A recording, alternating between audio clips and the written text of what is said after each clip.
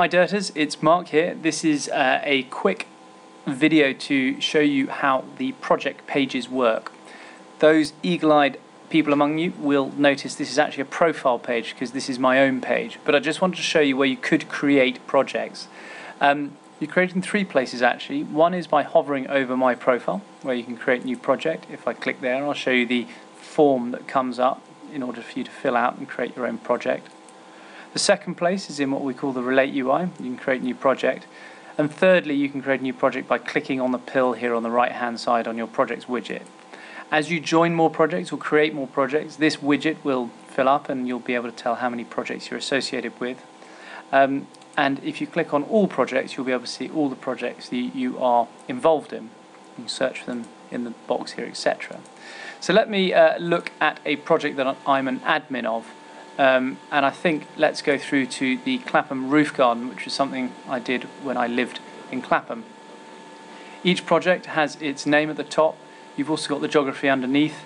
If a geography is clickable, it means that this project is located within a geographical cluster area, so it means the information from the project page will get pushed up to the cluster page, which is all good.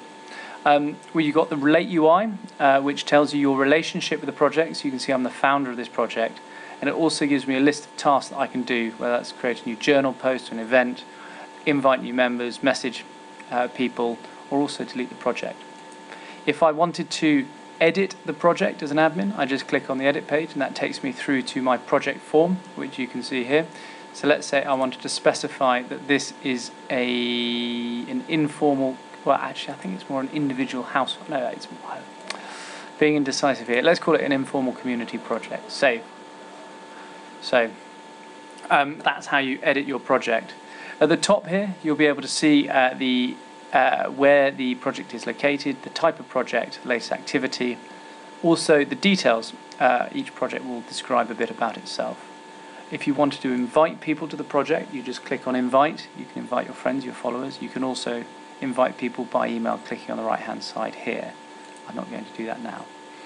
Now the project page isn't dissimilar to the profile page, whereby you have a number of buttons and things that you can do, and the central part, the news feed, gives you an update on what's taking place across that project.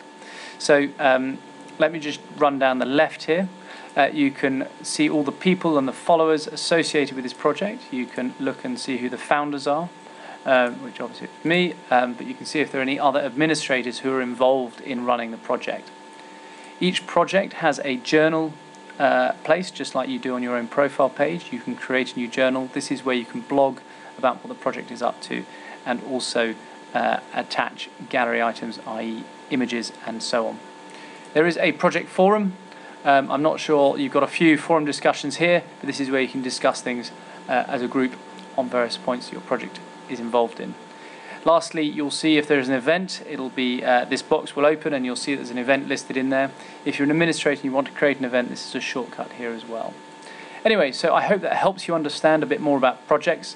If not, please do contact us and ask us any questions you like. Thanks a lot. Bye.